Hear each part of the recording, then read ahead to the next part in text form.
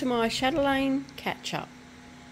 This is the starting point for today. Today is Saturday. I think it's about the 8th or the 9th, somewhere around there.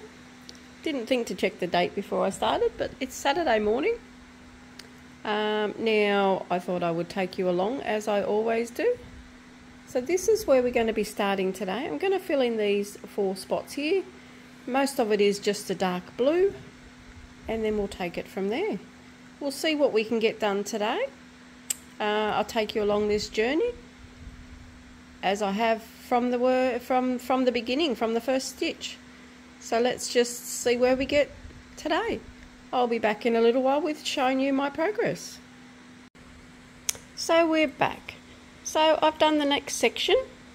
I have filled in the bottom of the leaves. So they're all done. Next one I'm going to be doing is start filling in these flowers here. And the first part of it is a purple. So that purple is going to be going around a bit of the outline. So I'll do it in the whole 4. And then I'll bring you back and show you how it is looking. But happy with how it's looking so far. Really enjoying this. Hope you're enjoying these little clips. See you soon. Hello. Well, we're back for another sneak peek of what I've been up to. So I've put another colour in all the way around here on the whole 4 flowers. And I've filled in both sides of these parts on all of the 4 of them. The next part I'm going to do is I'm going to start filling in these flowers and the outside of here, which is pretty sure it's a blue. So the flowers are going to be blue.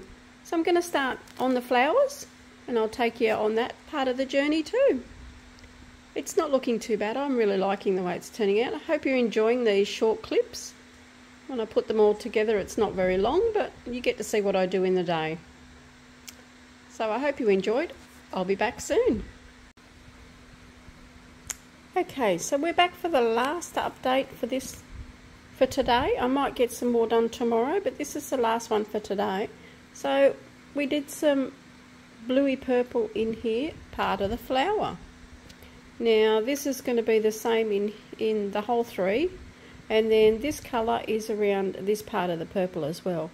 These gaps that are left, they're all to do with specialty stitches. Same with up here. They're all specialty stitches, and we've got beads that go in the middle. Now I will be doing all the specialty stitches after I get all this normal cross stitch done. Now I'm just focusing on doing the centre this year. So far I don't think I'm going too bad. I think I'll be able to make my challenge. If I keep going the way I'm going, the centre might be finished, except for the specialty stitches, by halfway through the year. But we'll see how we go. It's stitching up really quick actually. So I'll just take you in for a closer look.